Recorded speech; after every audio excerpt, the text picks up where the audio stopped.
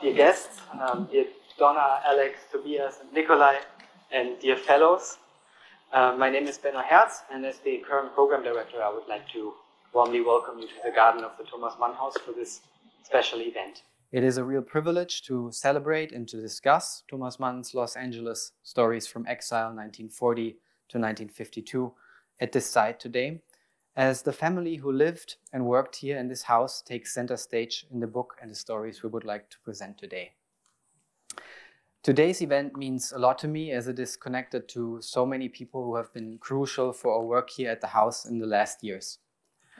In spring 2020, when we found ourselves amidst a global pandemic in an empty house, we thought about ways of getting the stories that surround and shape this place back out into the world at a time when no in-person events were possible. Nikolai and I began writing little pieces on certain aspects of the Mann's life in the city, their experiences and their interactions with the émigré community for our social media channels. The family's many political activities within the city, the frequent public appearances, their various theater and restaurant visits, and their big circle of friends. Every anecdote opened up new interesting perspectives on this history and new people and places for us to explore. We soon began inviting friends and colleagues and fellows of the house to join us in writing these little posts about the family's life in Los Angeles.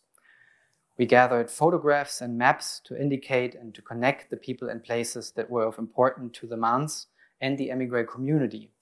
And we speculated on what they might tell us about the city today. Some of the topics and issues that were of concern in the 1940s turned out to be surprisingly timely today. As the pandemic went on and more stories seemed too interesting not to tell, the stories got longer and the network of friends who were willing to help us to tell these stories grew. When we finally approached Angel City Press with the idea of a book in spring 2021, we were delighted to learn that they were on board. Since 1992, Angel City Press has been such an important outlet for the stories of Southern California and Los Angeles. As chroniclers of the rich cultural history of the American West, they published books such as Becoming Los Angeles, Myth, Memory, and a Sense of Place by D.J. Waldy, or, for example, Pat Morrison's very beautiful book, Rio, L.A., Tales from the Los Angeles River. But before we dive deeper into the topics of the book on our panel today, I would like to use this opportunity to thank my dear colleague Nikolai Blaumer, the co-editor and co-author of the book. Nikolai was the inaugural program director of the Thomas Mann House, and since 2018 he had been shaping and building this house as a cultural space and residency center really from the ground up. I was given the opportunity to work with him in 2019, and since then he has become a trusted mentor, a really helpful teacher, and a dear friend to me. In May this year, Nikolai sadly left LA for Germany, together with his lovely baby daughter Marla and his wife Tina. And I'm very happy that he was able to join us in LA for today's event, which is also a wonderful opportunity to honor Nikolai for his important work for the house and thank him for his fruitful time in Los Angeles. Thank you, Nikolai.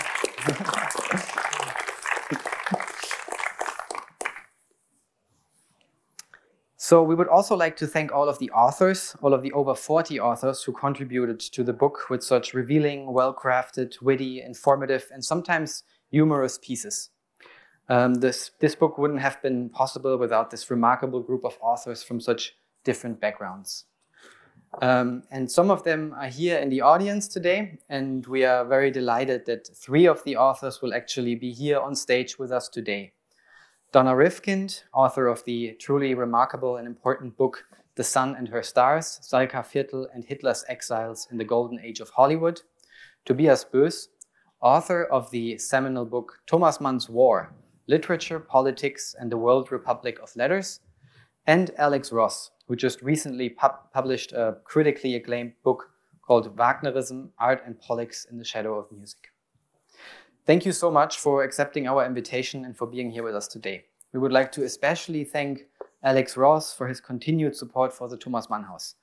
As a member of our advisory board, he has been such an important ally and advisor for the house, and his work has been a source of inspiration for our programs in the last years. Yeah, we would also like to thank Villa Aurora and Thomas Mann House for supporting this publication, especially Markus Klimmer, Heike Mertens, Stephen Levine, and our new executive director in Berlin, Jakob Scherer. But also, of course, our dear colleagues here in Los Angeles at Villa Aurora, Claudia Gordon and Friedel Schmoranzer, who also both contributed to the book as well with two very moving pieces on Martha and Leon Feuchtwanger, of course. Many thanks to the archives and archivists who assisted us in our work and have allowed us to include many of the images in the book, especially Michaela Ullmann at the USC Special Collections Library and the Thomas Mann archives in Zurich, just to name a few. Thanks to Lena Trüper and Julia Welter for their amazing support acquiring and managing all the image rights for the book.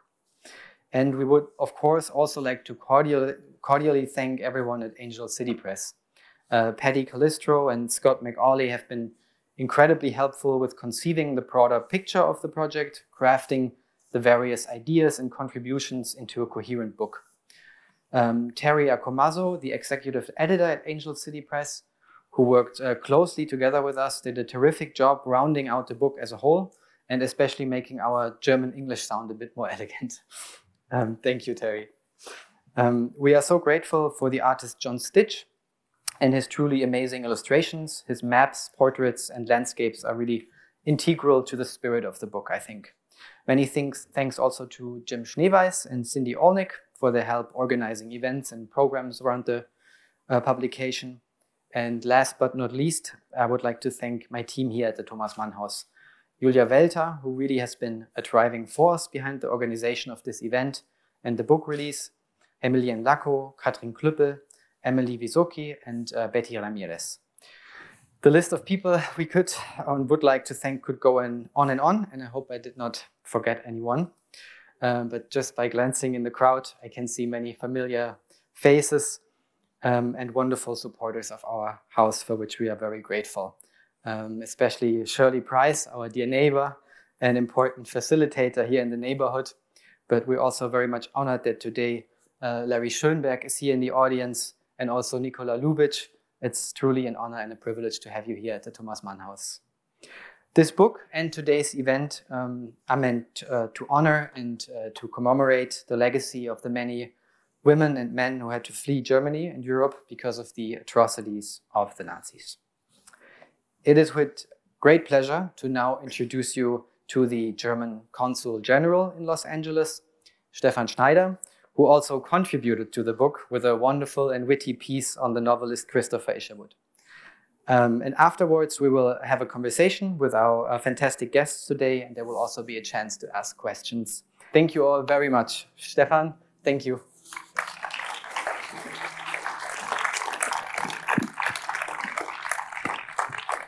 Thank you. Thank you very much. I'm just looking for the shade. So I know I look like a security guy, but I have some problems with the eyes, so it makes me more important with the glasses, I think. Ladies and gentlemen, dear editors, congratulations, first of all, Benno and Nikolai. This is a great, great, great project.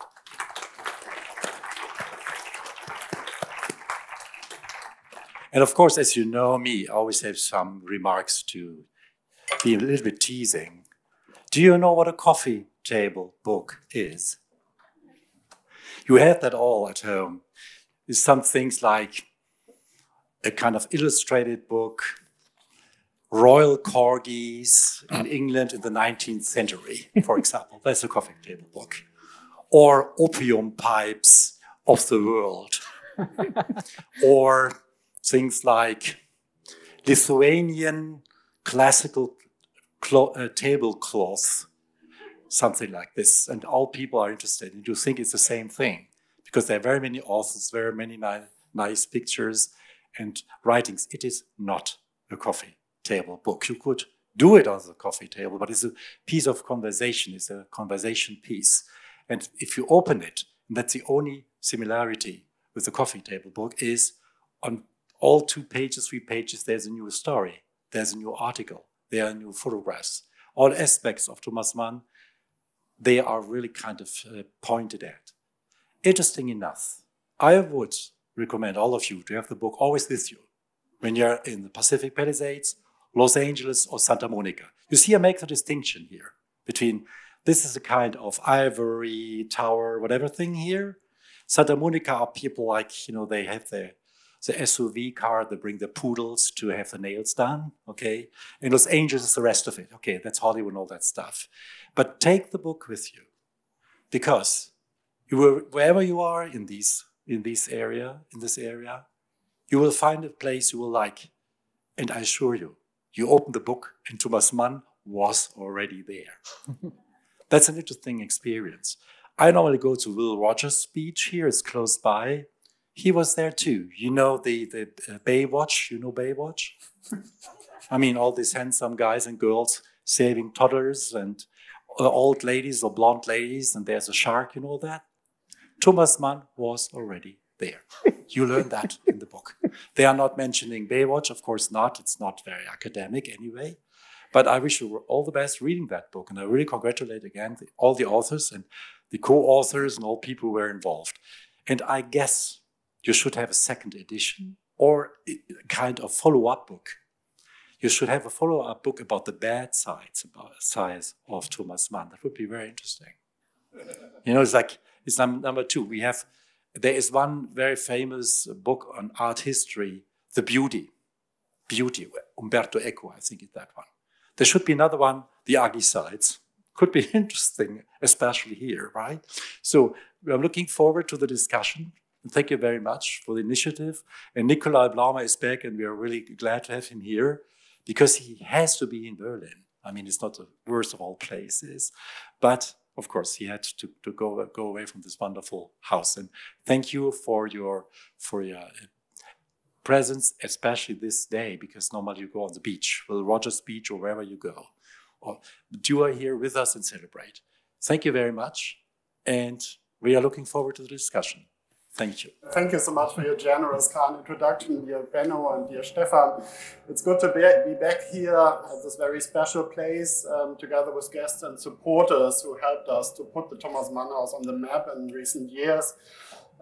Acclaimed literary critic and author Donna Rifkind, author of the book The Sun and Her Stars on Salka Viertel, Aldous Huxley, New Yorker music critic and author of books like The Rest is Noise, Listen to This, and most recently Wagnerism, and like Benno said, a very valuable, crucial member of our advisory board, a close friend and helper in every ways here at the Thomas Mann House. And Tobias Boes, a literary scholar from the University of Notre Dame, who recently published the book Thomas Mann's War, which came out also in German language now at Wallstein Verlag this year.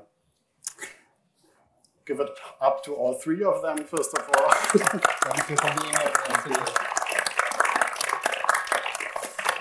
And let's dive right into the topic, and keep in mind we would love to have you join us in the second half of this event, and maybe you can think already about potential questions, and you're warmly invited to get into conversations with all of us in the second half of this afternoon.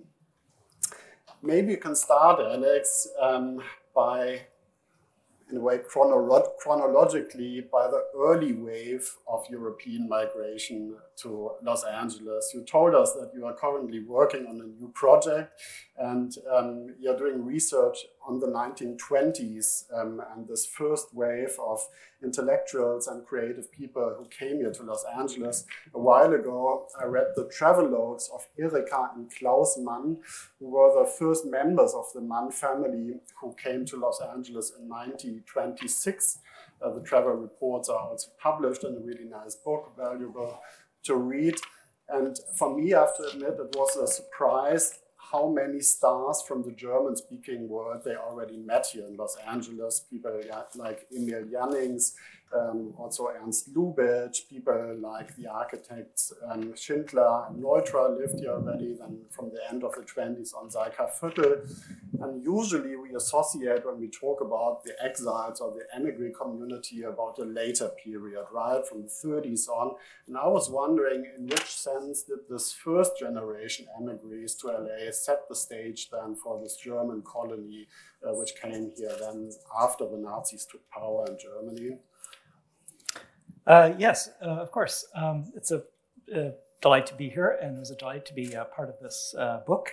I think it's a wonderful book, and it is centered on Thomas Mann, but I think it's also a great encyclopedic picture of this remarkable world, which was built up over many years, predominantly in this case, German-speaking people who settled here and had extraordinary effect on all aspects of the arts. And for me personally, it's a story that has always fascinated me. When I first visited Los Angeles in the late 1980s, having grown up on the East Coast, really the first things I wanted to do was not to look at the Hollywood sign or anything like that, but I wanted to drive around and see Thomas Mann's house and Arnold Schoenberg's house and the Adorno duplex and all these other sort of semi-visible or invisible monuments of the emigration, because these were figures who had been so important to me, getting to know 20th century culture, literature, and music. So yeah, I've decided to embark upon my next book as a history of the German-speaking immigration from the early 20s to the early 50s. And Donna, I think, can shed a lot of light on this question. But yeah, I don't think you can understand the later émigré world without looking at its roots in the 1920s, because it wasn't as if all these people were just dropped out of a helicopter and sort of deposited here blinking in the sun. I mean, there were so many networks and connections that would have drawn people here. You know, Hollywood was the obvious destination for those who were working in the German film world. It was inevitable that Billy Wilder and other people are going to end up here. But sort of the other connections are less obvious. So when I look back, and of course there have been German-speaking people in Southern California all along. I mean, the California gold rush began on the property of John Sutter, a Swiss German, a very interesting character who had all kinds of adventures and misadventures. And there were German-speaking people involved in the film world right from the start. Carl Laemmle, one of the original studio chiefs, was German from Laupheim.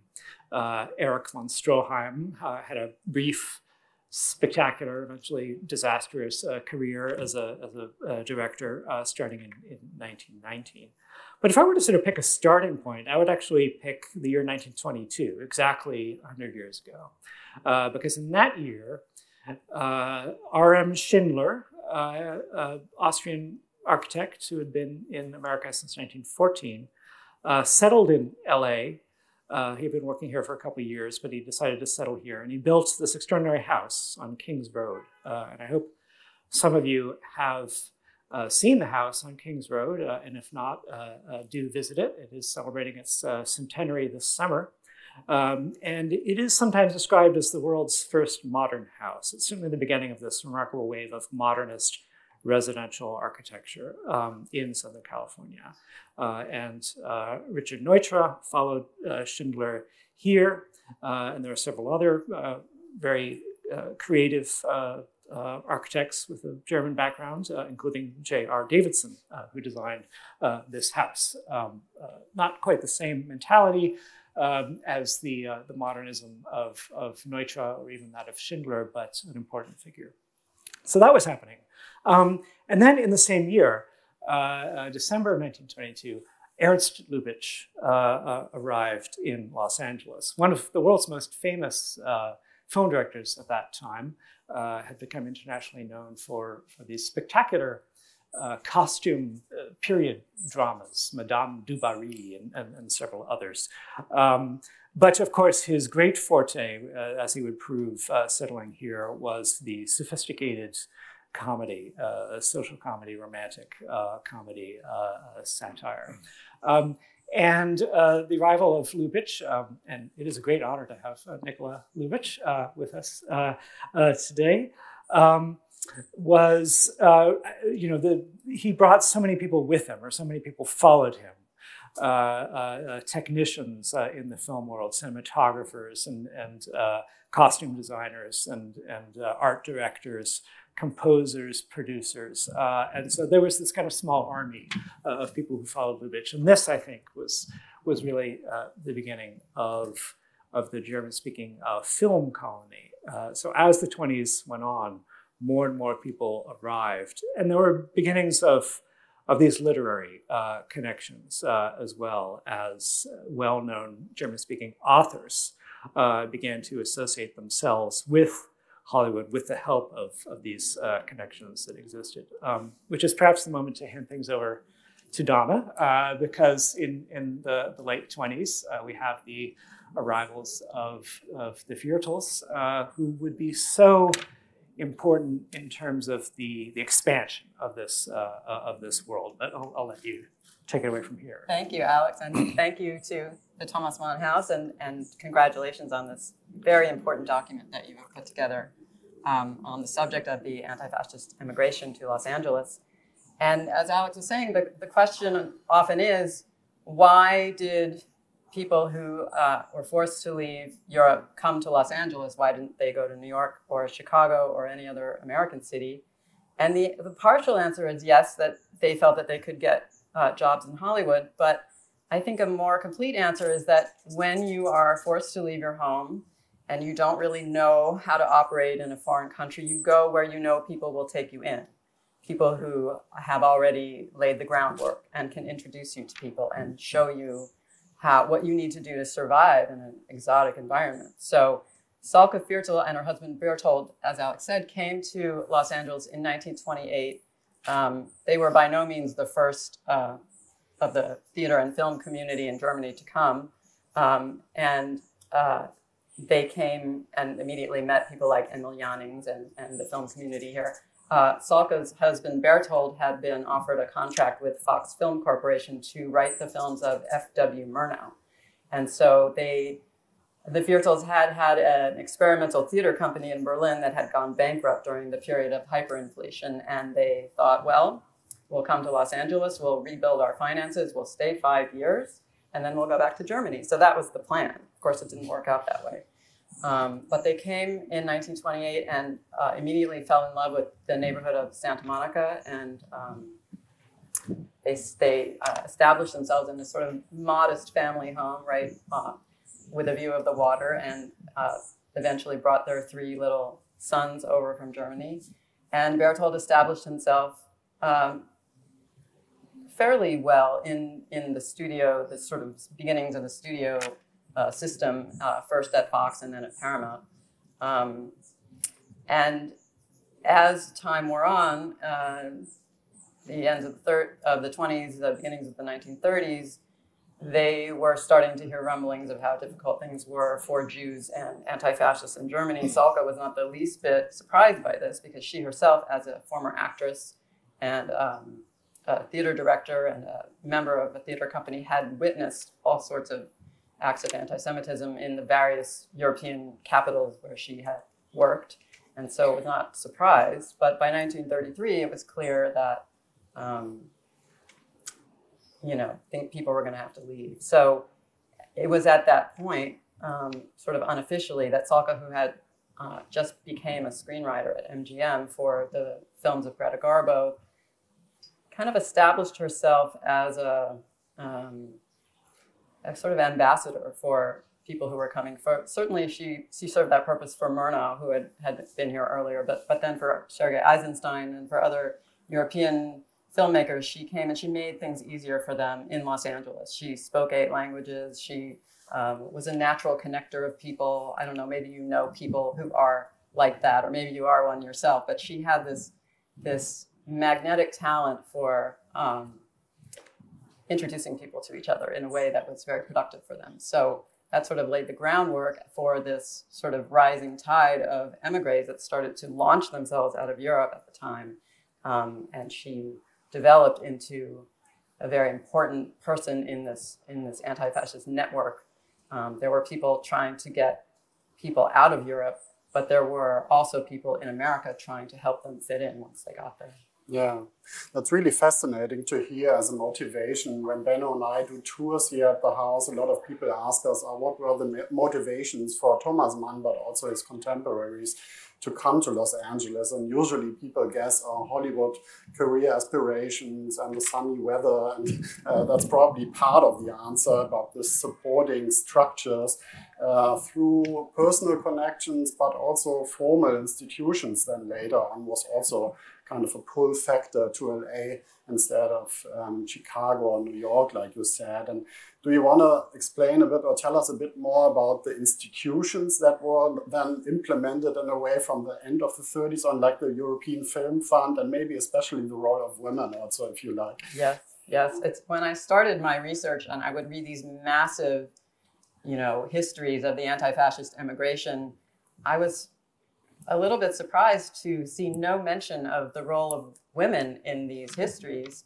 where they are clearly half of the population, if not more. And it was curious to me also in the histories of Hollywood that there was very little mention of women's roles. This has changed now in both of those arenas, but at the time when I started my research, you would have thought that there were no women in the studio system in Hollywood, and in fact they were in every corner of the studios. They worked in just about every job except, of course, the top, really glamorous jobs.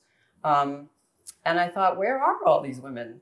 And luckily, things are changing now. We know through lots of scholarship and research that we're seeing these women highlighted. But I think that's a very good point, that it wasn't just the men who were going through this trauma. It was wives and daughters and all of the women as well. Salka Viertel herself was the word activist had not been invented yet, but that's exactly what she was. She was, even in Europe before she had come to America, she was very involved in theatrical labor unions and in all kinds of activism. And so it was natural for her to be a part of these institutions, as you say, that arose to help immigrants come to get them out of Germany, to get them into the United States. And one of those premier institutions was the European Film Fund, which was a grassroots organization. Once it was fairly well established that the presidential administration was not going to do a lot to help people emigrate from Europe, the sort of prevailing notion was sympathy, but not hospitality. So there was a movement in Hollywood to say, well, what can we do on our own to get what people needed to get out? And so they established a fund where studio employees would give a percentage of their monthly salary into the fund, and that money would be used for the immense amount of paperwork that was needed in order for people to emigrate. They needed affidavits, they needed proof of employment once they got to America, they needed citizenship papers, all kinds of things, proof of citizenship. And so, as well as money, they needed a lot of money. So the founders of the European Film Fund were very high-profile men. They were Paul Kohner, they were Ernst Lubitsch, lots of Hollywood notables. But the people who kept the European Film Fund going were two women, and that was Charlotte Dieterle, the wife of the director William Dieterle, and Liesel Frank, who was the wife of the novelist Bruno Frank. And together they sort of wrestled with these mountains of paperwork that needed to be gone through in order for people to get out. And so there is more attention now on them, but there was not a huge amount of a paper trail left because a lot of the European Film Fund's activity was actually illegal. They were doing things the government would have frowned on, although they wouldn't have admitted it. So there's a little bit of documentation, but not a lot. And so I think that's one of the reasons that their roles were not especially highlighted. Thank you. let's bring Thomas Mann into the picture. And in your brilliant book, Thomas Mann's War, Tobias, there's this impressive map with markers all over the United States where Thomas Mann spoke publicly. And there's also, of course, a marker in Los Angeles. His first public appearance here in the city, or his first visit to LA, was in 1938. He delivered a lecture at Shrine Auditorium close to USC campus, several thousand listeners then. And I was wondering who was his audience and also what motivated Thomas Mann to this really exhausting, challenging lecture tours all over the US. I think 3 all in all. Thomas Mann was already in the 60s, so what kept him doing this? I do want to thank both of you for putting together this not only very important volume, but also a really fun volume. I had a lot of fun working on it, and I had even more fun reading the final product, and I think that's important to stress. So you asked sort of 2 separate questions. First of all, what brought ordinary Americans to see Thomas Mann, and then what brought him here. That's the answer to the first part of that question is going to take a little bit of time to unfold, because it's not it's not an obvious thing that Americans in the 1920s and 1930s would have taken an interest in Thomas Mann, who was, after all, a very difficult author and a very dramatic author as well, right? So why did he enjoy these huge crowds? And it has partly to do, I think, with just sheer temporal luck. In German, we have this wonderful phrase, die Gnade der späten Geburt, which is oftentimes the grace or blessing of late birth, which is generally applied to the generation who was born in the late 1930s or early 1940s and had the blessing of not having had to interact with the Nazi regime. And something can be said for Thomas Mann in the United States in relationship to the First World War. So Thomas Mann began writing in the late 1890s, of course, and became quite famous internationally very early in his career, in the early 20th century already.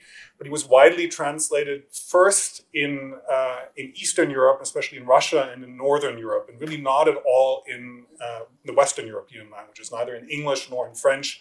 Were there any translations, or at least any impactful translations, before the end of the First World War? And the First World War was sort of a big reset button for the reception of German culture in the United States, because the United States was at war with Germany, and suddenly everything that was German was no longer palatable. And by the time that Thomas Mann then began being translated into German in the early to mid 1920s, there was a gap, something that needed to be, or that Thomas Mann was able to fill in the reception of German culture in the United States. And Thomas Mann by that time had made his Republican turn. He had was no longer actively publishing in the sort of conservative nationalist vein that he had done in the teens. He had expressed his support for the Weimar Republic. And so when Thomas Mann arrived on the American stage, he was sort of primed to be the representative of a new Germany. And the people on the institutions also who disseminated Thomas Mann's image in America were quite adept at propagating that particular image. And Thomas Mann was also, I think, uniquely suited to be propagated in that fashion, because he was such a, there's this paradox in Thomas Mann that on the one hand, he was quite aware that that an international reputation was important for him, and he was welcoming to people who wanted to sell him in other countries. Yet at the same time, he did not take an interventionist role in that process himself. So he became a projection surface, I think, for many different kinds of audiences that could project different things upon him. And by the time in the late 1930s that he finally personally arrives in the United States, so he makes his first trip to America, to the East Coast, in 1934, and then he settles permanently in 1938. and then, of course, relocates to the West Coast in the early 1940s. So by the time that he arrives permanently in the United States, the image that is being projected onto him is already that of a counterpart to Hitler. And not just a counterpart in the sense that he spoke out publicly against Hitler, which he did, but also a counterpart in the sense that Hitler was this loudmouth, you know, this very vulgar kind of figure, and Thomas Mann was the exact opposite of that. Was clearly, he had this, I mean, he personified culture, right? And so it was very easy to promote him as the sense of an enduring, not just German, but European cultural value and essence that had been quite actively promoted in the United States already during the 1920s. It was easy for his promoters in the United States, for instance, his publisher, Alfred A. Knopf, or Harold R. Peet, who was his lecture promoter, who sent him on lecture tours throughout the United States, as this sort of this impersonation of German and European culture and a counterpart to Adolf Hitler. And so the Americans who streamed to hear him lecture throughout the United States, including in 1938 here in LA, they were very interested in seeing a figure that had already been established as a celebrity at that point, but also they were interested in seeing this figure of sort of elevated Germanness and elevated culture that they could receive. And they really were ordinary Americans. They were not just sort of the educated elite,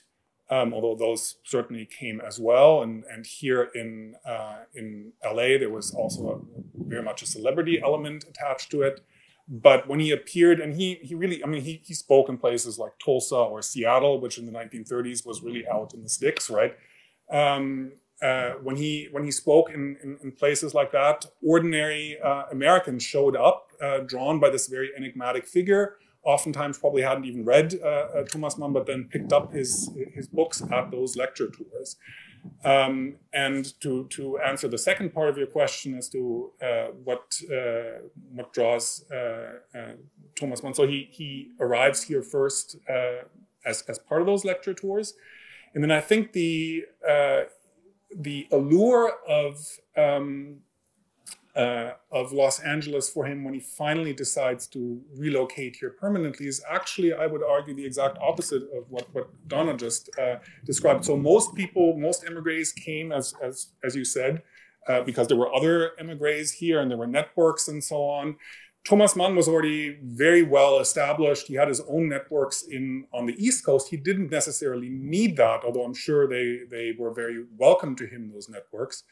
But I think by the time that the 1940s roll around, he's had his share of fame in the United States already. He's done his share of lecturing, and one appeal of Los Angeles is that he sees in it a sense or an opportunity to return to his fiction. He's working on the final volume of the Joseph tetralogy at that point. It's been delayed by a number of years already. He finally needs to wrap up this novel cycle. And LA seems to him to be the place to finally do that, to get away a little bit from Princeton, where he was before. We had a lecturing obligation that wasn't always a happy one for him, to maybe also get away from the meddling sponsors that he had on the East Coast and regain a little bit of his autonomy. I can talk about that a little bit more later, but I've gone on for a while. So, thanks so much. I think it would be really interesting to get a clearer idea of Los Angeles as a city where the Manns moved to in 1940, 1941. And Benno wrote this fascinating overview chapter for a book on the city in transition. And what struck me was the fact that refugees from Germany found refuge in the safe haven 10,000s of kilometers away from their home, but still war and also the war economy was the main factor that transformed or reshaped Los Angeles in the beginning of the 40s. Do you want to elaborate a bit on that? Yeah, sure. Thank you for that question. So I think one event that's like basically shaped the experience of many of the exiles here was, of course, the attack on Pearl Harbor and then the subsequent involvement of the United States in World War II. And it's this interesting kind of like dynamic situation that on the one hand, California becomes this like economic powerhouse at the time because you have the booming aviation industry, companies like Northrop, Douglas, built huge factories, and then even some neighborhoods like emerge around these factories, like Burbank or Hawthorne, for example. So there's this huge influx, and then the Hollywood film industry, for example, shifts into like anti-Nazi film production, and they produce like 150 movies in 3 years. And then of course many housing projects and whole residential neighborhoods emerge during that time. So it's really the time where California becomes this economic player in the United States, and especially the greater LA area. Some even refer to it as like the second gold rush. So, but then on the other hand, there was also this highly paranoid atmosphere, especially after the attack on Pearl Harbor, that I think many Californians feared that attack on California, or specifically Los Angeles, could actually happen. And I think that was followed by one significant event for many of the exiles, which was when the Department of Justice issued this executive order, which was called Notice to Aliens of Enemy Nationalities in February of 42, when basically all of the Japanese, German, and Italian residents had to register as enemy aliens. And then that was basically the legal framework for the encampment of like the many Japanese prisoners in Manzanar and these sites, but also many of the German Jewish exiles and Italian exiles had to face curfews, and it was harder to obtain visas and working permits. So I think these events are kind of like the backdrop in front of all these actors who were acting in the city at that time, which actually leads me to another question, perhaps for Alex, because when we look at these things happening in LA at the time, and in your recent piece for the New Yorker, Thomas Mann's Brush with Darkness, you very vividly described this development of Thomas Mann from the Buddenbrooks to the Magic Mountain, and then kind of culminating in his like more modernist phase with Dr. Faustus. And so from his diaries and letters, we know that Thomas Mann was very much aware of what was going on around him in the city. He was like seeing films, and was going to the movies, listening to the radio. He knew what was going on in terms of like modernist architecture movements at the time. So I was wondering if the city's infrastructure and the city's cultural atmosphere at the time had some kind of impact on Thomas Mann as a thinker and also as a writer. That's a very interesting question, and it's one that I'd like to sort of ponder and think about more. The sort of immediate response is to think, well, no, the books themselves remain sort of at this plateau of sort of Thomas Mann's higher concerns, and so the notion of a Californian atmosphere, I think, is especially difficult to find in Dr. Faustus, which is, of course, very much a German book. But at the same time, I think it obviously bears the influence of the multinational, cosmopolitan, transnational culture that he was experiencing here in Los Angeles, which, despite the paranoia that you mentioned, despite the nativist sentiments, despite a kind of quasi-fascistic structure in terms of the police departments and the real estate business and how it all sort of intersected. Despite all that, it was a richly varied city. He did not have, I think, much contact, much awareness outside of a Western European, Anglo-American sphere. But within that sphere, I think he received many impulses that he could find reflected in Dr. Faustus. And sort of the music that the fictional composer Adrian Leverkuhn is writing in the novel is a reflection of Schoenberg and Alban Berg, but also of Stravinsky and neoclassicism, perhaps a little bit of Hans Eisler, perhaps even sort of a few hints of American avant-garde or international avant-garde tendencies. And so, while he is on the one hand a purely German being, representative of all these complex and contradictory forces that Mann wanted to study in German history and German character, he is also a very expansive and multi-sided and cosmopolitan figure, which I think is the very tension that Mann wanted to explore at the heart of German art, perhaps at the heart of sort of art seen in the widest sense that it can so often reflect the best and the worst, the lightest and the darkest tendencies in the human character. And of course, he looked at all those forces within himself and within his own history. So maybe in a sort of somewhat more oblique level, you can see a Los Angeles aspect to the novel. But he was very aware of the culture here, I think, more than we might gather from the image of this very reserved bourgeois, sort of grand European man of letters. I think one very entertaining aspect of this book is the discussion of Mann's visits to the movies and his film reviews, so to speak. I mean, we could possibly have a spin-off volume of Thomas Mann's capsule film reviews. It would be a very short book because the reviews are often just a few words. Doom is the new see fairly often.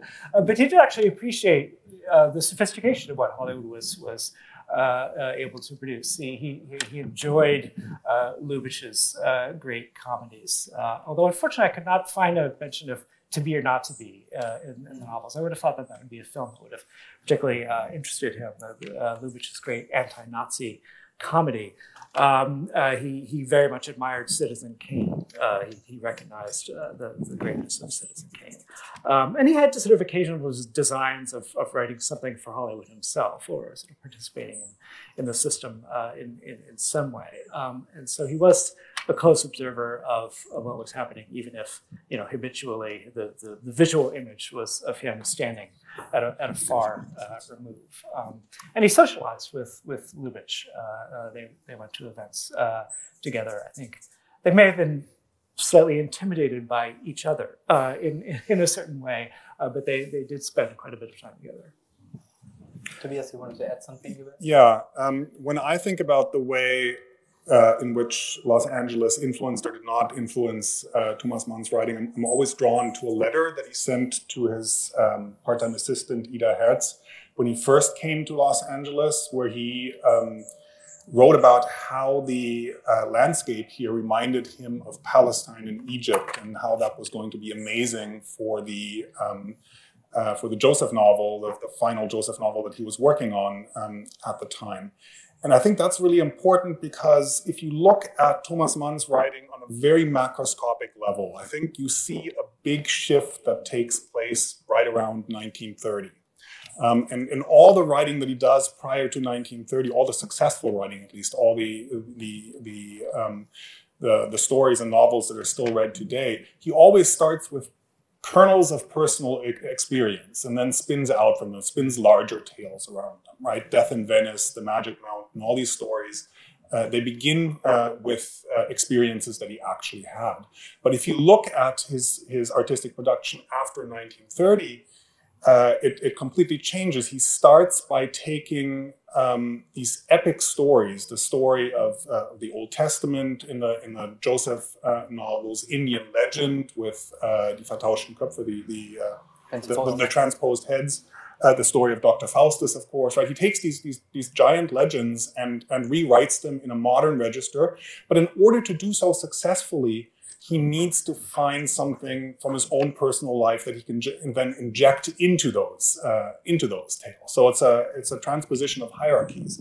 And the moment that he comes to LA and sees that, hey, this is like Palestine, this is like Egypt, I think he finds a way to connect this gigantic Joseph story that he's been writing for quite some time to contemporary events in the 1940s. Because, of course, the novel that he then produces, Joseph the Provider, ironically is probably, if there's an American novel that he ever wrote, it's that one, right? Even though it's set in ancient Egypt, simply because there's all these Americanisms of language in the novel. There's that whole allegorical thing where the New Deal gets transposed into the novel. And I think that's it. When he disembarks here in LA, he finally figures that out, that he can bring the war effort and America's role in the world at that time, which he's as an émigré is obviously quite interested in and quite hopeful about. He can bring that into the novel. So even though there's no direct sort of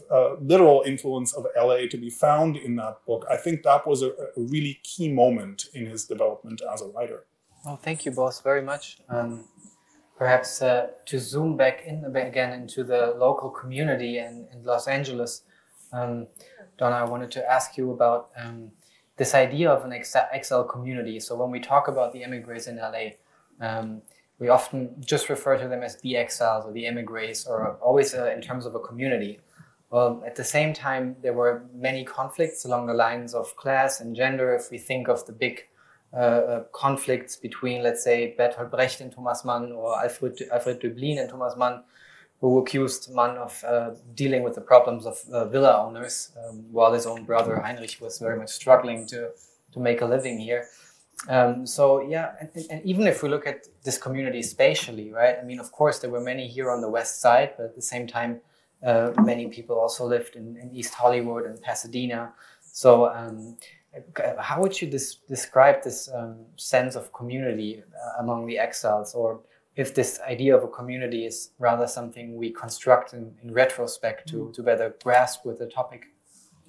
Yeah, I think that maybe the only thing that this community of people had in common was the fact of their exile. Many of these animosities you're talking about were going on for years before in Europe, and they just sort of carried over here. Certainly the case of Mann and Brecht and others. And Isherwood in his diaries has wonderful descriptions at Salka Viertel's house of the prickly atmosphere of her Sunday afternoon parties, where you could just feel this sort of electric tension in the air. You know, nobody was especially happy to be there.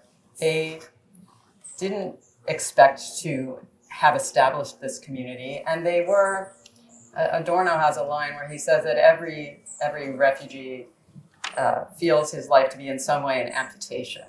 And so this was how the experience of exile was playing itself out, while there was this great disconnect of this gorgeous weather and this fantastic, you know, sort of tropical atmosphere that was on people's minds as they were wondering what was happening to their loved ones back in Germany and in Europe. And so I think that it was helpful for them to have places to gather because they needed to. They needed to be with each other. It was a solace for them, but there was I don't think there was any indication that they were all getting along necessarily, ever. And there are plenty of stories. And it's interesting that you bring that up to sort of in hindsight, that we think of them as a sort of jolly community, but in fact, not at all the case, I don't think. It was Salka Viertel's great talent to soothe over a lot of those tensions, to offer a piece of cake and sort of humble gestures, you know, to really listen to someone when they had a problem, or to, you know, connect them to a driving instructor who might teach them how to drive. That was, you know, the little things that sort of made their lives easier, because in general, it was very, very, very difficult for them to be here. Even for Thomas Mann, with all of his, you know, international connections and his income, his guaranteed income from his sales, it's very difficult. But still, there were these centers or these people who brought together these quarreling exiles, right? And Salka Viertel was one of them, maybe Feuchtwanger and Hans Eisler, others, right? And so they had a really crucial role, I guess, then in this émigré culture. Very much so, yes. And then when more people started to come, they were able to introduce, each other to generate, these very important connections. One example would be the film composer Franz Waxman, who had come in, I think it was 1938, after being beaten and kicked in the streets. He, of Berlin, he came, found his way to Los Angeles and walked into Salka Viertel's house and was introduced to a sort of lanky guy in an armchair who, as soon as he heard his name, jumped up and said, "I've been looking all over the world for you. You are the composer of my next movie." And that man was James Whale, the British director who was preparing his film The Bride of Frankenstein, and had heard Franz Waxman's score for a film called Lilium, a Fritz Lang film, and was enchanted by the sort of ghost chorus of music that Waxman had put together. And so he arranged for him to score The Bride of Frankenstein, and that started off an incredibly prolific career in Hollywood, as well as engagement in the classical music community in Los Angeles. And then Waxman himself paid it forward by writing hundreds of affidavits for everyone he could, including a family who was also named Waxman in Vienna, who had seen his name randomly on some credits on a film, and the daughter wrote to him begging him for an affidavit, and he ended up saving all of them. He didn't know them, he wasn't related to them, he saved them all. Thank you. Yeah, we should certainly also talk about this place, right? And maybe that's an opportunity to go back to the question of modernity. There's this famous quote by Katja Mann in an interview with the LA Times. She said, "It's a modern home, we like it though." And at the same time, it was, of course, a conscious decision, right?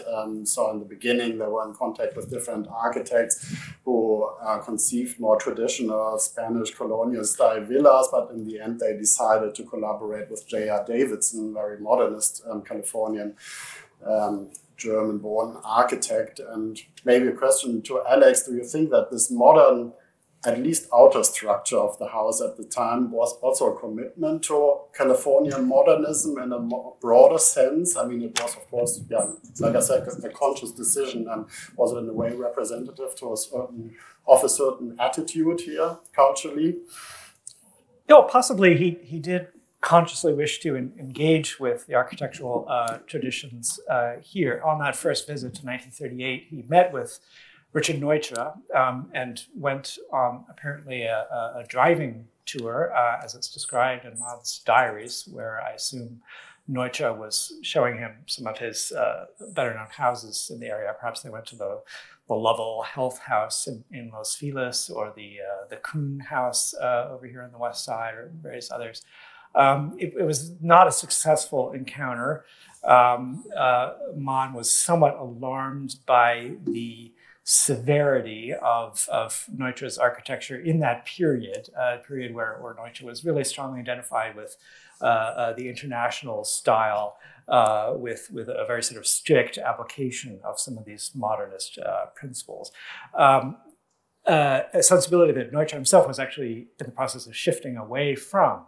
And I think if he had built the Mann House in the early 1940s, it would have looked much different. If you think about the great Kaufman House in Palm Springs, that is a house with a less severe, a certain kind of sort of a sensuality in terms of the way that the forms of the house interact. But I think for those reasons of taste, and also there are some questions I think about personality conflicts, Mann found Neutra somewhat overbearing, as many people found Neutra a bit overbearing. And so Davidson was an architect, first of all, just with a more reserved manner, who I think would have treated Mann with the kind of dignity that he would have expected. And also sort of Davidson's version of modernism had a somewhat softer edge. It's this house and some other Davidson houses around LA are not of the sort of brand of the international style. But these differences tend to blur when you really get down to it, because as I said, Neutra himself was evolving in terms of his architectural style. And then you had Schindler, who was very radical, very imaginative, but never a sort of doctrinaire international style architect. He sort of had his own thing that he was doing really before the international style existed. But yeah, it's a good question. I don't see any sort of unmistakable evidence of Mann saying, yes, I want to sort of engage with this style of architecture, but it's striking that it happened. And a number of the other émigrés wished to engage with this native school of architecture for various reasons. Many of them did not. Arnold Schoenberg talked to Neutra about a house project, which didn't come to pass. And he ended up living in a much more traditional looking house down there on Rockingham. And Billy Wilder actually had ideas about a modernist house that he never went through with.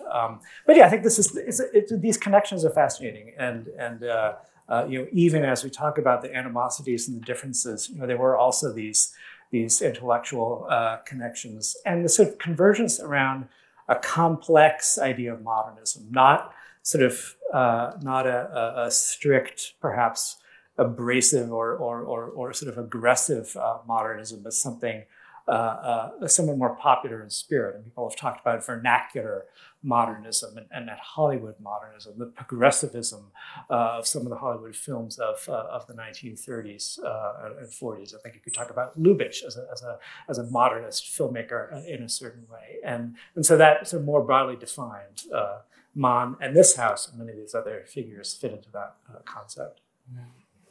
It's fascinating that you mentioned this kind of ambiguous relationship that Mann had to many of these more modern developments. I mean, especially when we look at his relationship with popular media. I mean, on the one hand, like from the diaries, we're very much aware that Mann basically, listened to the radio, to live the Hollywood Bowl on Sundays. He saw movies sometimes like 2 or 3 times a week. He was a huge fan of the gramophone, had a record collection, even dedicated a chapter to the gramophone in the Magic Mountain.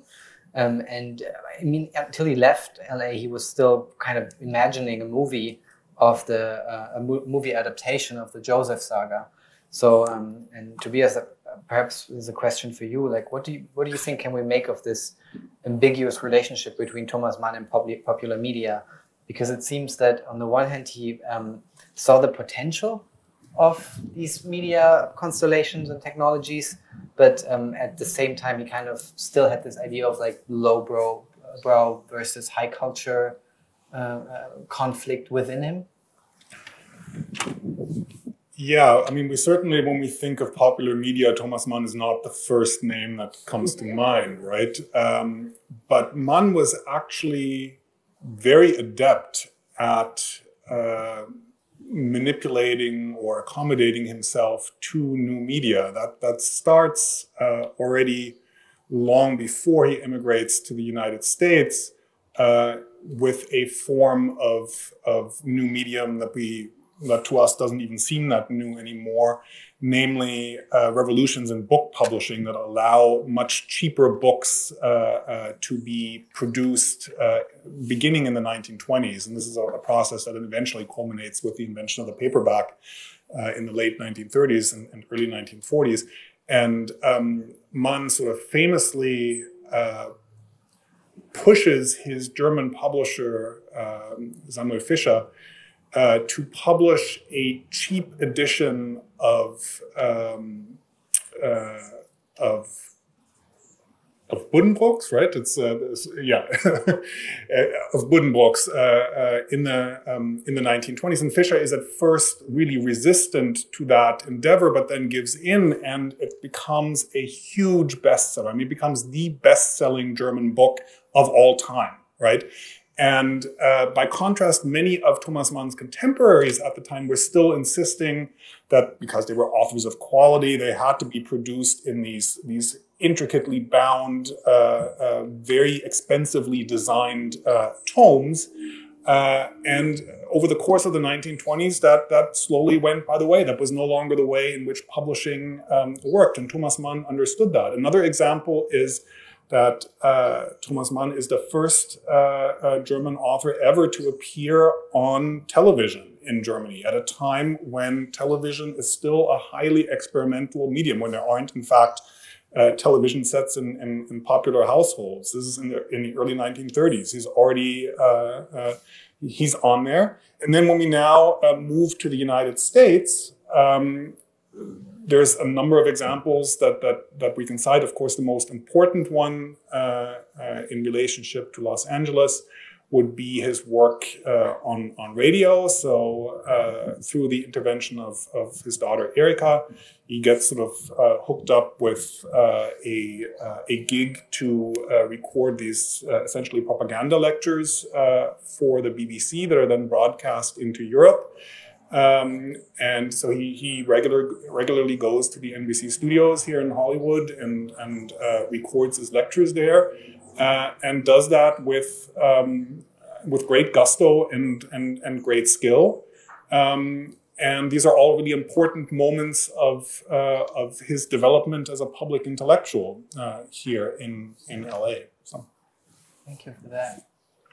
Maybe we can focus a bit on the trivial sides of the book. His poodle and traveling. Traveling was fascinating to me. Of course, this lecture tours in the late 1930s wouldn't have been possible without traveling through railway, right? He had a quite intimate relationship to the beautiful Los Angeles Union Station. There's this nice anecdote where he heard about the death of Heinrich Himmler at Union Station, and he immediately ordered a big meal of chopsticks and a beer to celebrate this occasion. But he mentions dozens of times Union Station and also the trains. He had a fable for luxurious trains from Chicago to Los Angeles. Maybe one of you want to talk a bit about traveling, and Thomas Mann, of course, literary, that was also of importance for him. There's this famous novella Eisenbahnunglück, already published in the teens. Is there something more you want to share? I can go ahead because that's something that my book talks about quite extensively. Yeah, there's as somebody who lives in 21st century America and has a not so great and intimate relationship with LAX airport, the joy that Thomas Mann takes in train travel and in this infrastructure is something that really speaks to me as sort of a bygone era.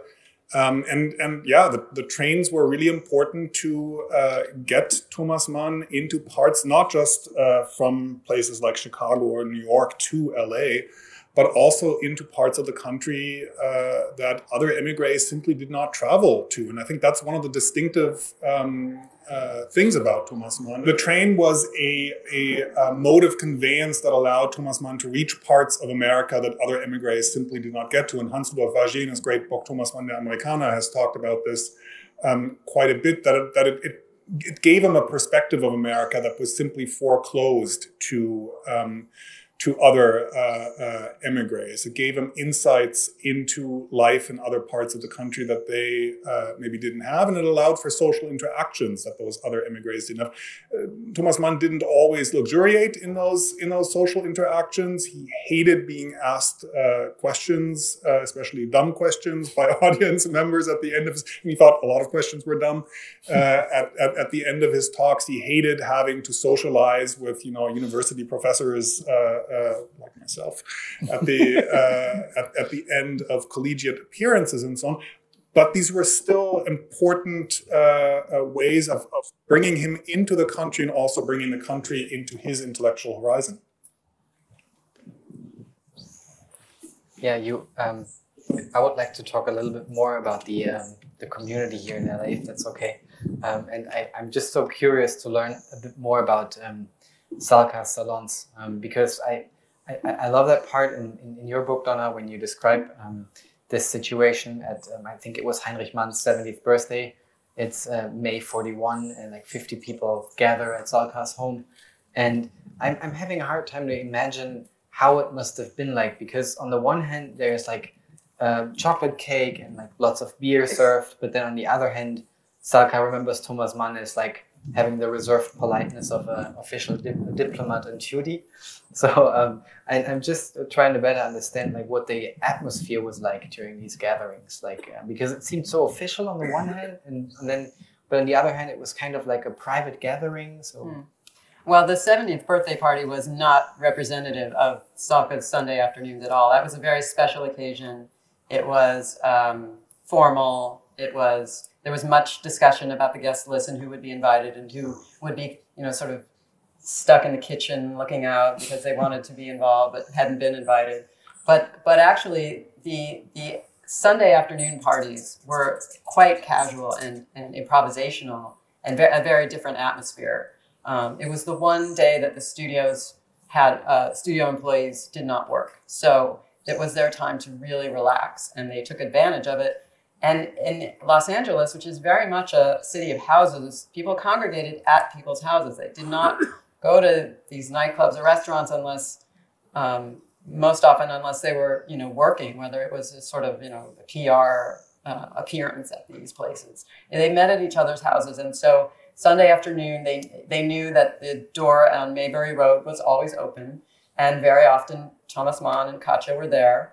And Salka loved to introduce him to this or that sort of quivering newcomer. And, she, as a former actress, really enjoyed the sort of drama of it. He would take their hand and give them a benevolent look and pretend to be interested. And they would, it was like the highlight of their lives. But he also, rather humbly, loved her chocolate cake and was often there specifically for the chocolate cake.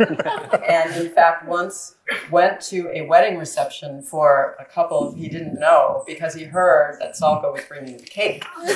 But this was a cake that she had made that reminded him probably of the cakes he had had in Europe. And it meant something to him more than just cake. It meant home. It meant, someone was looking after him. It meant, just a little bit of sweetness in his life.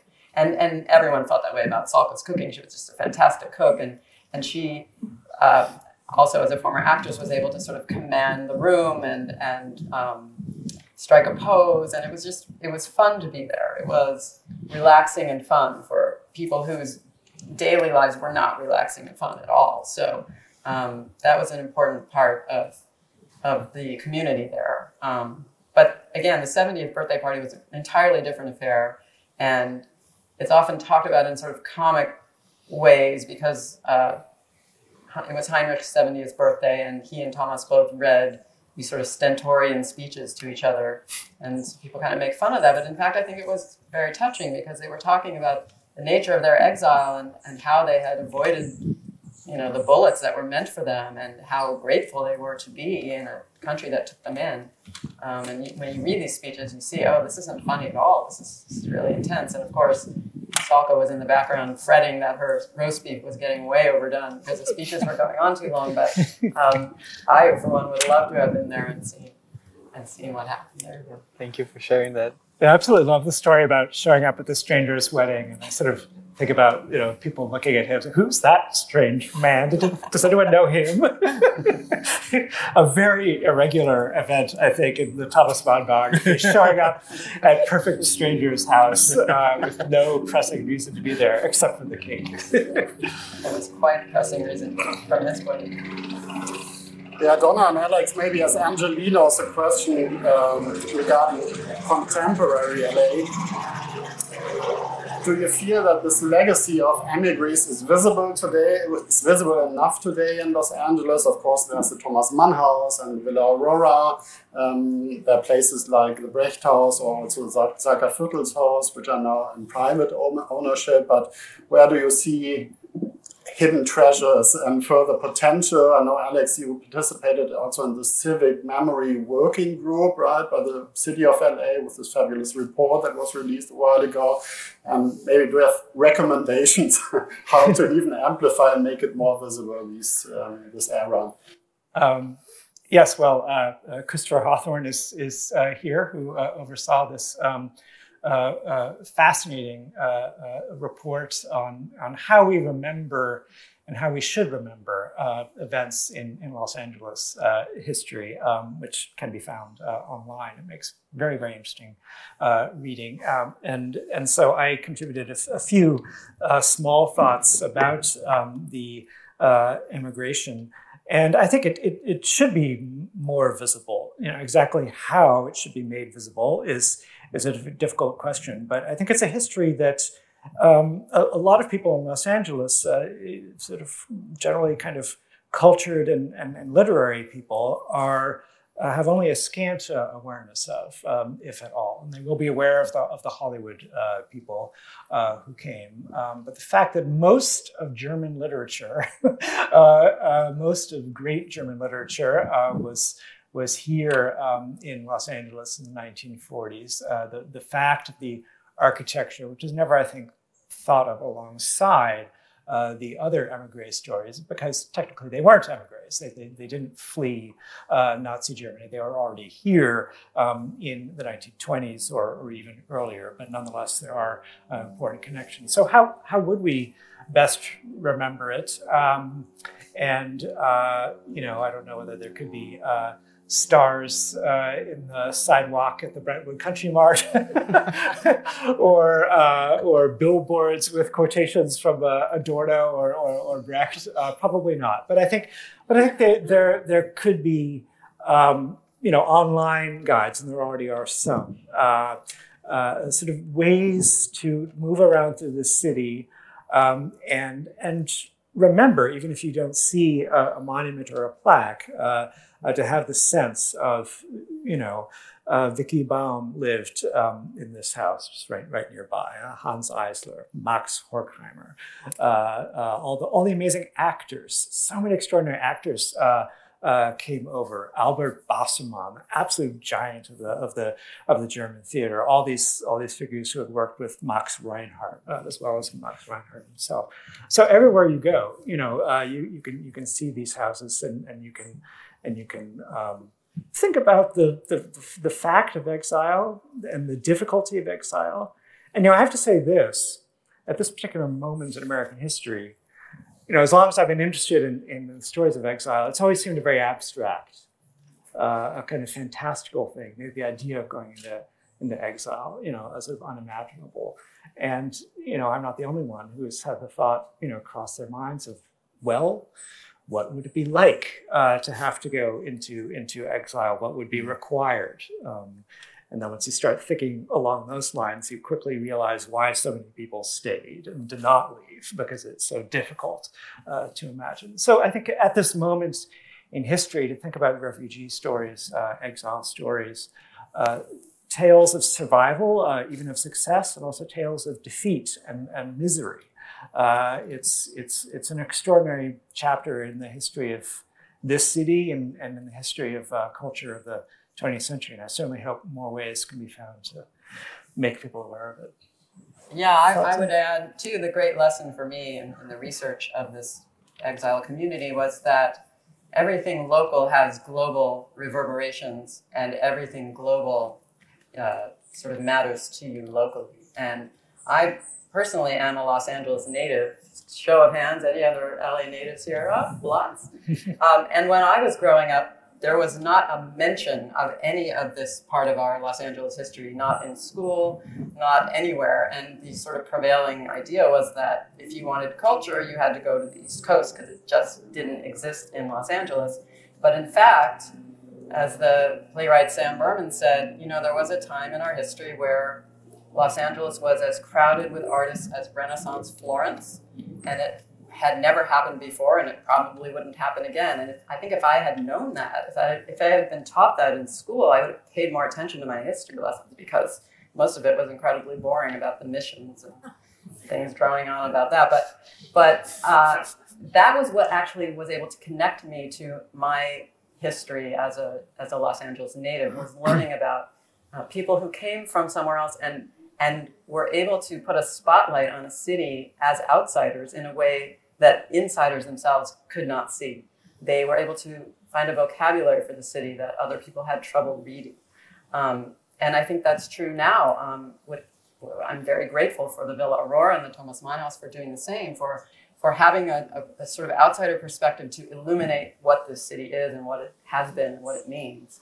And I would definitely agree. I'd like to see more of that. There are ghosts everywhere. The houses, the echoes of people who were here, who shaped our culture, who shaped the film world, who shaped a lot of things that we take for granted as specifically Californian or not. They are examples of the marks that these émigrés made during the time that they were here.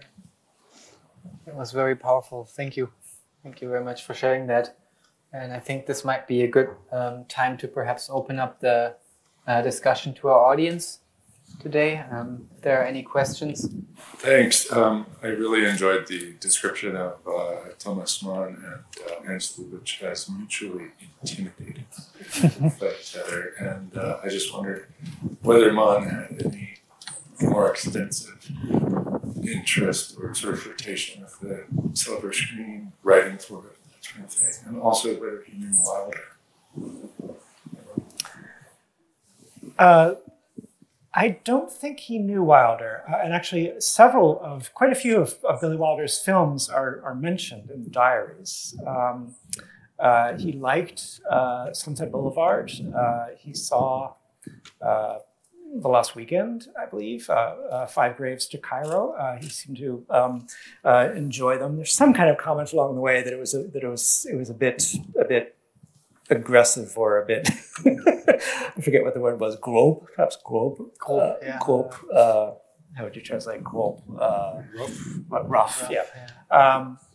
But I don't think he knew him personally. There were flirtations. I mean, as you mentioned the Joseph Project.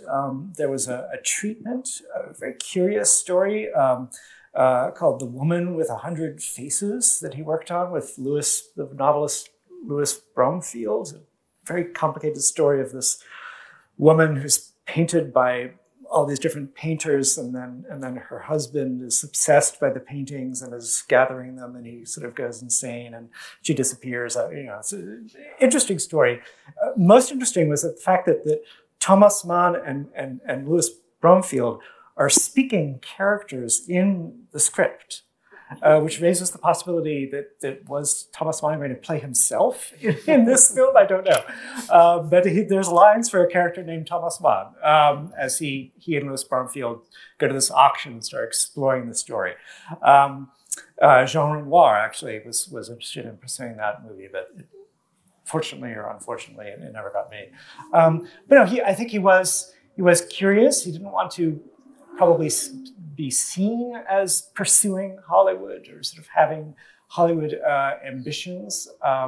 But I think the idea of a major Hollywood film based on one of his books or even a story that he invented for the purpose appealed to him strongly because he knew from Citizen Kane, he knew from other movies that Hollywood was capable of making major works of art.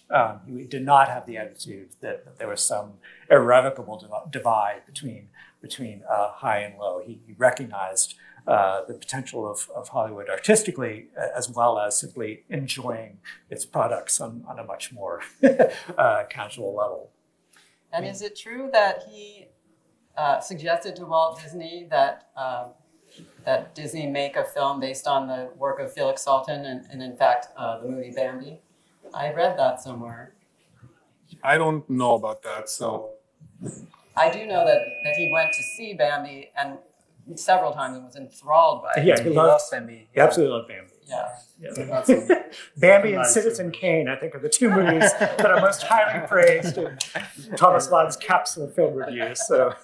But I think it's so interesting that, like, if we actually look at the diary entries in which he talks about movies, how detailed they are sometimes. I mean, for example, sometimes he comments on like when he saw his first movie in Technicolor, The Lady in the Dark.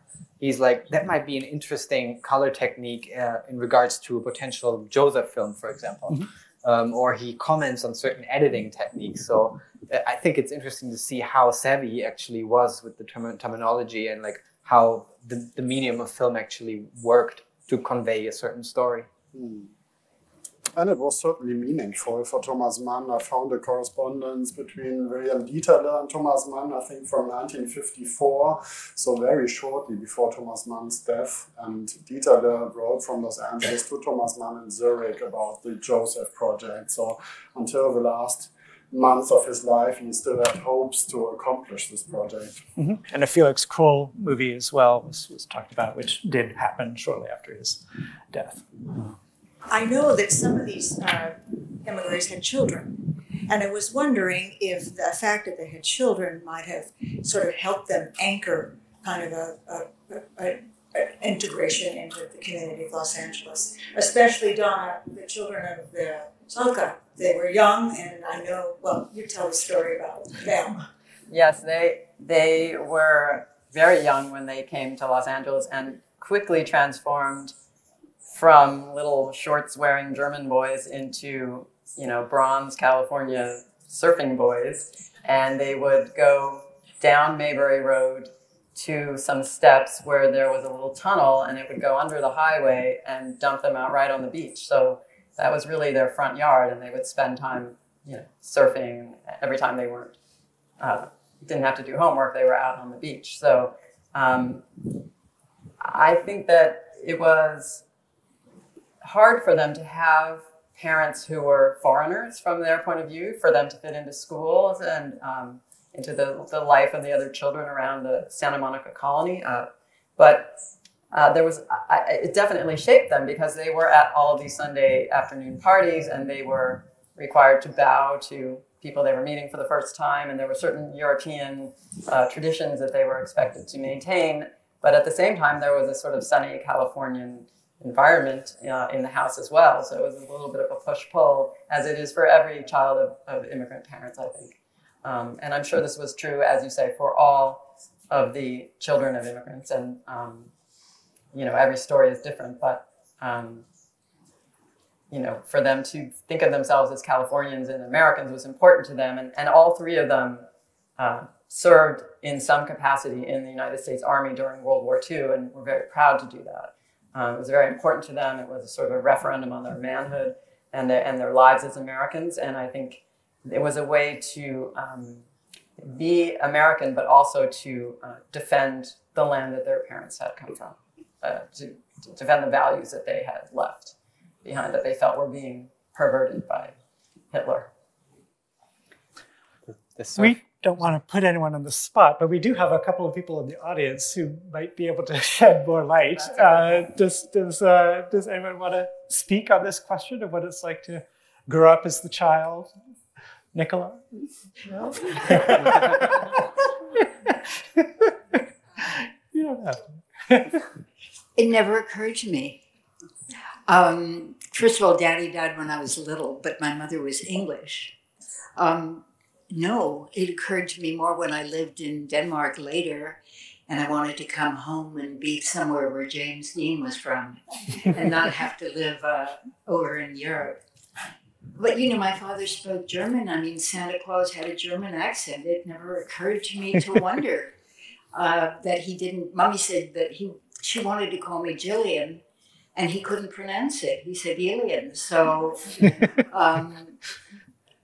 No, I don't think I really ever did think about it. I think you have what you get, I mean, and there were other people. I mean, Vicki Wilder's father had a German accent, and, the Wilder kids, Willie Wilder spoke with an accent, so everybody had an accent. It didn't seem weird at all. Anyway. I just wanted to know, after all what they did here, finally the family moved back to Switzerland. Can you shed some light why they went back, leaving such a beautiful SoCal? The one-word answer to that is McCarthyism, right? I mean, and the witch hunts, the anti-communist witch hunts of that time period. It was suddenly no longer as a particularly good place for them to live. And there's a salutary lesson there. I think in Thomas Mann's case, it's also even without the political environment, his literary star was fading. The literary scene in America after the Second World War was changing quite a bit. And I think, this is not acknowledged as much in the secondary literature on him, but I personally think that had a lot to do with it as well. He was suddenly no longer as successful in the US, and he decided to return to Europe, but certainly by far the overriding reason why people leave the United States at that point is that it is no longer the welcoming place that it was during the Roosevelt years. It's as simple as that. Yeah, just to briefly, I feel as though I should apologize here in this place for what the New Yorker magazine wrote about Thomas Mann at the time. In the 1940s, there were some very sarcastic and dismissive reviews. One it was referring to this, Knopf kept calling Mann the greatest living man of letters. And I think it was Joseph the Provider raised the question, the critic wrote, of whether Thomas Mann is the greatest living bore. So I apologize for that.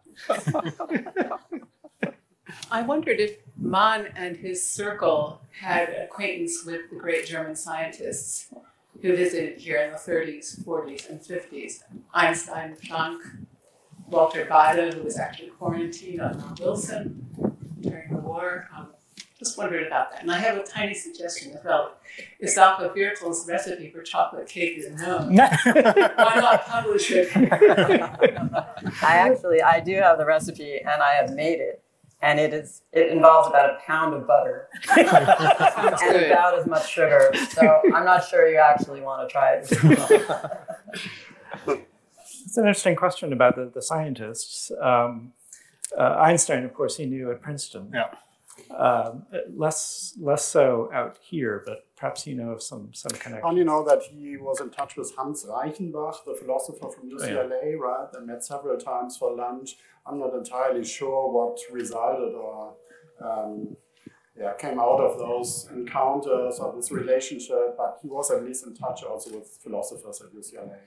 And of course, also Ludwig Marcuse, for example, but they were part of this community, right? So there were several social researchers and philosophers. Marcuse had a chair at USC then later on. He was aware of the possibility of the atomic bomb during World War II. There's sort of veiled references to it a couple of times in the diaries and a couple of letters, I think, from one source or another. He had a strong inkling that that project was underway.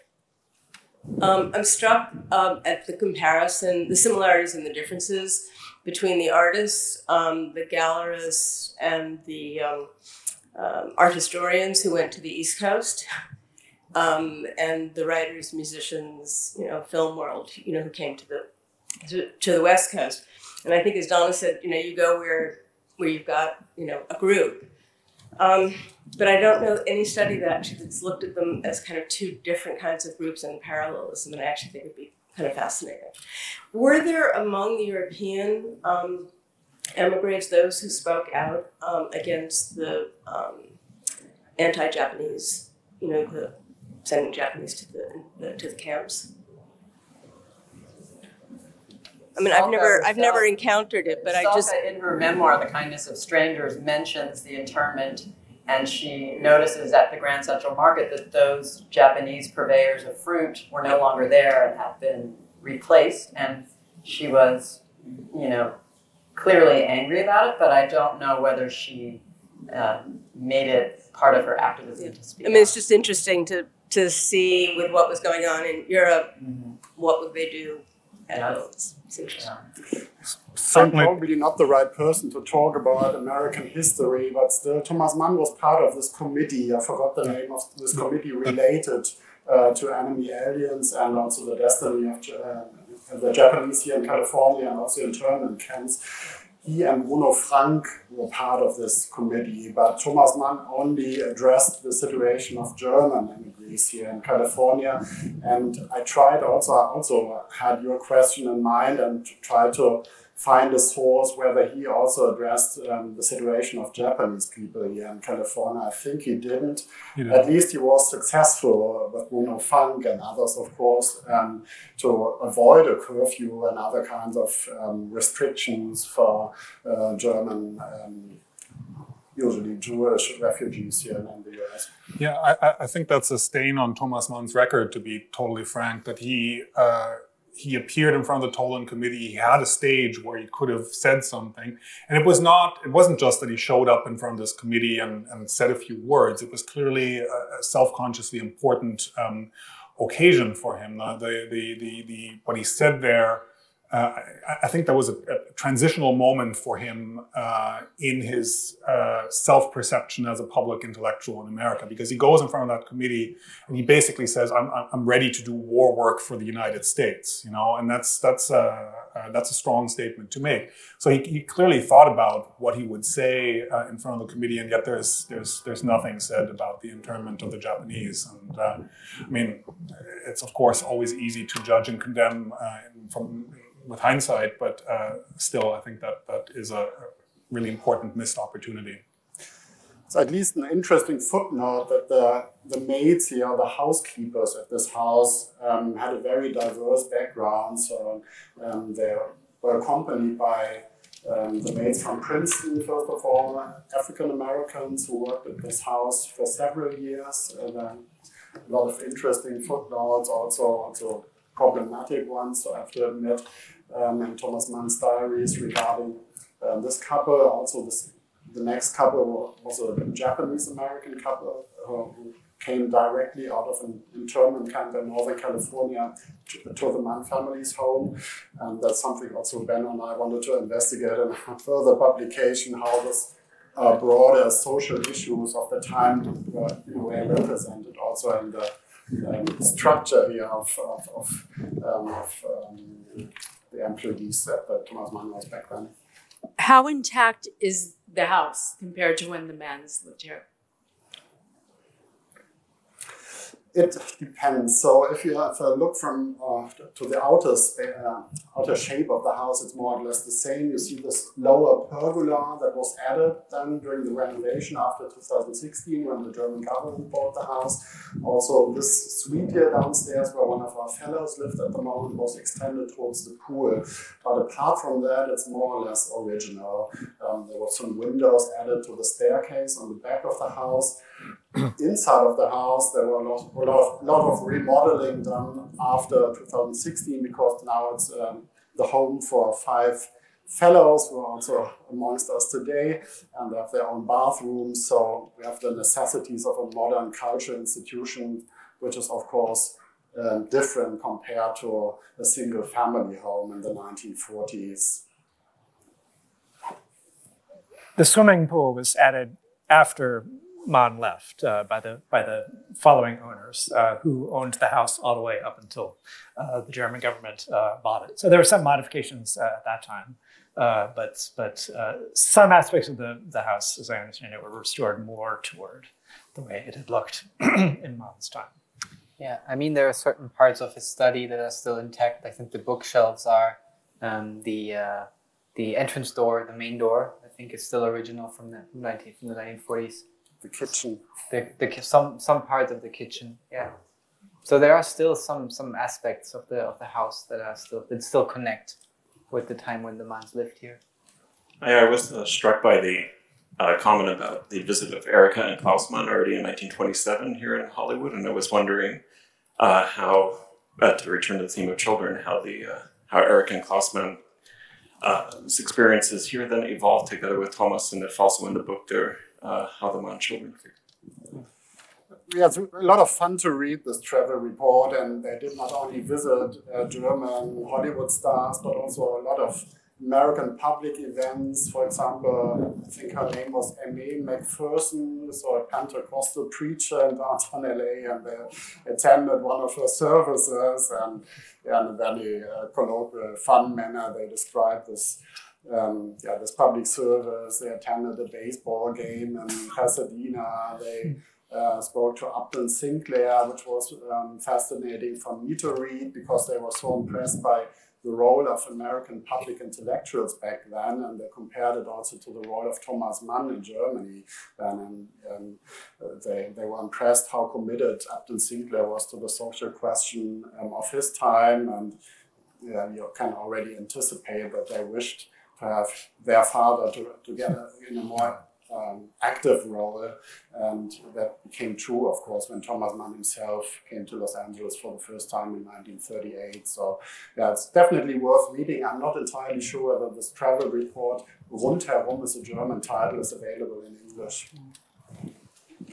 I had a question about post-war and how you characterize the evolution or the dissolution of the émigré community in Los Angeles. After Mann left, after, Brecht left, how would you characterize the sort of the network or the community such as it was? Many of the exiles actually stayed. If we think of actors like Peter Lorre, for example, I think he had a longer lasting career in Hollywood, but also I think the Feuchtwangers. I think they mostly didn't leave because they weren't able to get an American passport. So they would have probably had a hard time coming back. And I think especially exiles working in the movie industry were those that rather tend to staying towards leaving. But then again, it was mostly, I think, of course, the Frankfurt schoolers, the philosophers, Brecht. I mean, he was one of the first who left because he was, I think, summoned in front of the House of Un-American Activities Committee already in '47, I think. Yeah. Yeah, it's striking. I think the stories of the Hollywood figures are very different from the literary figures. Almost all of the major literary figures went back, or in the case of Franz Werfel and Heinrich Mann, they died here. Heinrich Mann was planning to go back at the time of his death.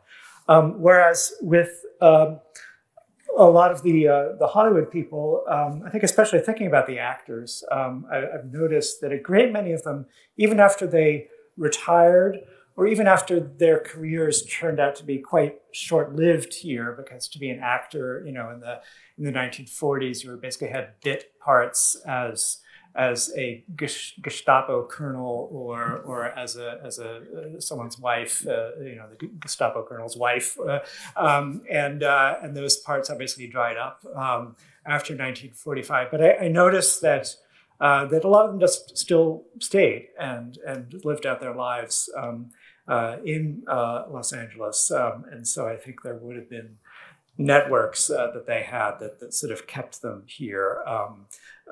Just the many connections they would have made in the film business over the years. Whereas I think for the literary figures, once some of them started to leave, once several of them died, suddenly it was a much smaller and more isolated community, and it was a fairly small and isolated community to begin with.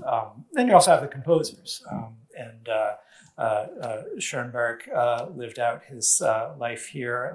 His sons still live in the Los Angeles area, and so that's a family that put down roots here very strongly. The Korngold family, there's still many Korngolds on the West Coast. Here with us in the audience today.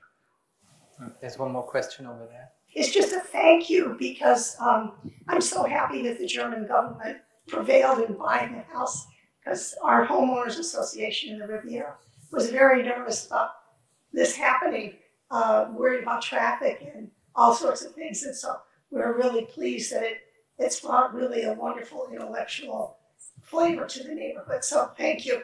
Thank the government. Thank you. Thank you, Germany.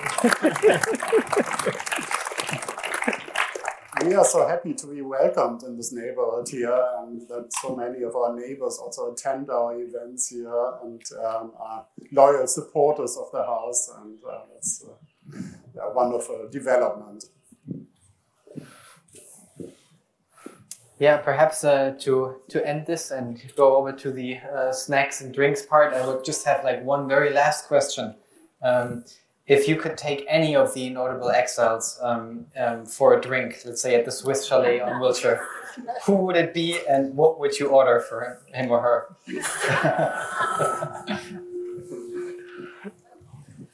You don't have to answer, obviously. I mean, is it too cheap an answer to say Thomas Mann, since I wrote a book on the guy? I mean, I would obviously like to have dinner with him, and I'd probably just order him a big cheeseburger because I'd like to see Thomas Mann eat a cheeseburger. I will say Ernst Lubitsch, and also order the cheeseburger. That's very good. I'm sure you make a wonderful comedic routine out of the cheeseburger. And I too would have to say I would absolutely like to invite Salka Viertel and have somebody else cook for her because she was always cooking for everybody else. So thank you very much, and thank you for asking such great questions.